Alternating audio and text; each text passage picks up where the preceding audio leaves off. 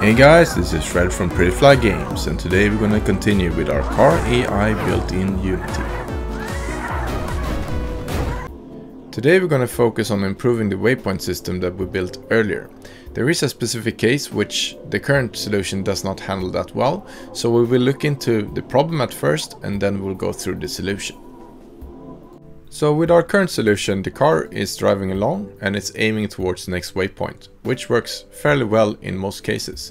But there is a few cases when the distance between the waypoints are getting fairly long and the car is maybe drifting outside the course. In this case, the car will just aim towards the next waypoint, but maybe there's a penalty on driving on this gravel and we really want it to follow the path. Also, it could be that there is an obstacle outside of the course which we don't want the car to hit. So what we'll do is we will look at implementing a solution where the car finds the nearest point to the line between these two waypoints, and also uses the direction towards the next waypoint to find an optimal solution to get back into the path fairly quickly. So this is the problem that we will look into and how to best solve in Unity. In Unity I've set up an example course where you can see this problem. As the car is exiting the curve, it will take a very long time until it reaches back into the course again. So if we have a course where we have a penalty of driving on gravel, it means that the AI will drive very slowly. Of course, there is a solution where you could add multiple waypoints along the line here, which will also solve the problem.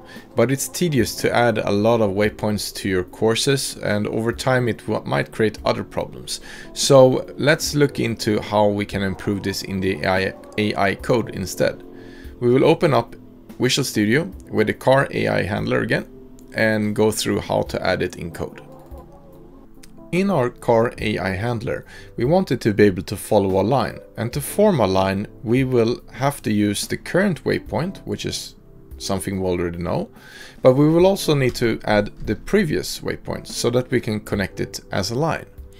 And this previous waypoint is just the old current waypoint. So we go down into our script where we have the follow the waypoints, and first if we don't even have a current waypoint, then of course we will find the current waypoint, and at the same time we will assign the previous waypoint as the current waypoint. And then as well, when we are updating the current waypoint, we want to store the value before we do this. So we want to store it before we set a new current waypoint. So we store it like this. Then we will add a new function that helps us find a point on a line, and we will add it here. Alright, so it takes in a start position of the line, an end position, and a point where we are at. So the first thing we want to do is get a vector, so the heading of the line. And how we do that is we take the end point minus the start point. That will give us the vector of the line. And we also want to figure out what the maximum distance is, so how long is the whole vector, and we will store this as the max distance. Then we will normalize our heading so it becomes between 0 and 1, and that is a normal direction vector. After that we will want to do a projection from our start position to the point. And here it becomes a little bit tricky, so I won't go into specific details of it, but we will use a dot product between the start point to the line heading vector, and that returns our dot product of this. Now this value is something that we don't want it to be too long, so we will clamp it down to the max distance. That will ensure that it never goes further than the actual line. And then we will return our position, because now we can compute that, which we get from line start position plus the heading of the vector times the dot product. So this will create the ability for us to find the nearest point on a line. Now let's use this function in our follow waypoints function, and we'll add it just after our distance to waypoint. We provide the previous waypoint and the current waypoint as parameters, which creates a line, and the car's position will be the point. Now the return value of this is where we want the car to drive. So we just set the target position to the return value of this. Then we will add a debug draw line so we can see in Unity what happens. So let's try that in Unity and see what happens. So the car is swaying back and forth, which is not the intended behavior, but it's actually doing exactly what we told it to. It is finding the closest point on the line. If we pause here, we can see that the function is working. It is taking a direction from the car and finding exactly the point on the line. So the code is working exactly as it should. But what we need to do is we need to blend in the other vector that we talked about before. So we want to use the final waypoint and make a line and take a destination somewhere in between. So let's add that in our Visual Studio code. So first of all, we're going to change this so it only runs if the distance to the waypoint is larger than 20. And the reason for this is that it can cause some problems with the AI and when it's overtaking other cars.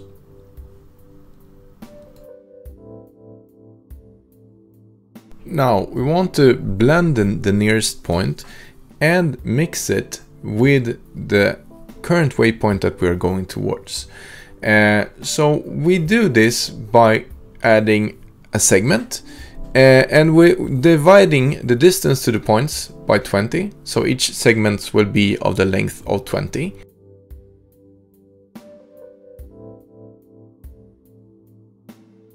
Then we take the target position and we add the nearest point to the waypoint line times the segments, and we divide it by segments plus 1. This means that the target position will be closer to the point on the line, but it will be a blend between the current waypoint and the point on the line. So let's try this in Unity and see how it behaves now. So we see that the car is following the line as expected, and as it's turning, it is also finding the closest point on the line and is driving along the line between the waypoints. So this is exactly the behavior we wanted it to have, and we can change this distance of 20 to something shorter or longer depending on the game you have. We have also received some questions from our viewers how we've implemented the difficulty levels in Total Arcade Racing. So we experimented with several solutions, and in the end we found that making the AI too stupid is just frustrating for the player, because it will just crash into walls and behave just strangely. So what we did was we changed two parameters of how the AI behaves. The first parameter is how fast the AI will be able to drive. So on higher skill levels they drive very fast, and on slower skill levels they drive more slowly. The other factor is how quickly they react to when they are braking when it comes to cornering. So new players in Total Arcade Racing usually hits the gas and just passes through every corner at top speed. So we implemented this behavior in the AI, so it will not slow down as much when it's cornering, causing it to oversteer slightly and have well, issues that you have when you have a slightly lower skill level in Total Arcade Racing. So let's look into how we can implement this in our AI code. So first we add a new variable, and we'll call it skill level, and it will be a float with a range of 0 and 1. So it will be between 0 and 100%. So in our old code we actually had a little bug. The max speed of the car was changed every time you drove past a waypoint, and it could actually be faster than we wanted it to be. So we will store a new variable called original maximum speed, which we will set in the awake function. We will then add a new function, and we will put it below the apply throttle or brake function. Just let me find it. And here we go. And we will call it set max speed based on skill level. And it takes in a float called the new speed. And it clamps the new speed between 0 and the original maximum speed. So it can never go above the maximum speed that we intended for it. And after that, we will add a skill-based maximum speed, which will be clamped between 0.3 and 1.0. So we don't want the car ever to stop. So the slowest possible speed will be 30%. And then we use this when calculating the maximum speed. So we take our maximum speed and we multiply it with the skill-based maximum speed. So a speed with 100% skill level will drive at maximum speed.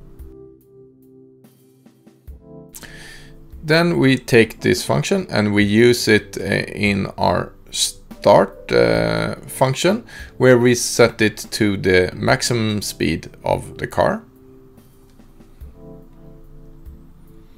And then we will also use it when we are passing a waypoint. And here is the area where we had the bug before. We take the current waypoint and we set it to the maximum speed. And if it's 0, then we set it to 1000, which is a lot bigger than the value that we actually want it to be. So we use this new function, and we provide it. We can still use the value of 1000. And then if we take the value from the waypoint, then we change the max speed by setting this function, and we use the current waypoint's maximum speed. Then the second part we wanted to add was the reduction of speed due to cornering. So let's go into our function that handles that, and that's the apply throttle or brake. We will then create a new variable, and we will call it reduce speed due to cornering, and it will be the same value as the function returned before. Now I see we have a slight spelling mistake in the reduce speed due to cornering. That should be reduce speed due to cornering. So we take our variable reduce speed due to cornering, and we use it in this return function, and we multiply it with the skill level. So a car with a high skill level will reduce its speed due to cornering, and a car with a low skill level will not be reducing speed at all.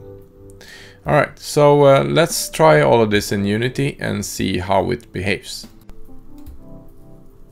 So in Unity I set up a simple scene where the cars have different skill levels, and as we can see they're also using the new code to finding the way back to the line as fast as possible. And now we have a much more improved waypoint handler with cars that are driving based on their skill level and also are following the waypoint lines. So I hope that you enjoyed this video, and please, if you have future topics that you want us to cover, please just write it in the comments or join our Discord channel. And don't forget to give this video a thumbs up if you like it, and also hit the subscribe button if you want to see more videos from me, and also the bell if you want to get a notification when a new video is out. Here's an example from our game, Total Arcade Racing, which uses this component. You can find the game on Steam or Nintendo Switch. Please take it for a spin if you want to.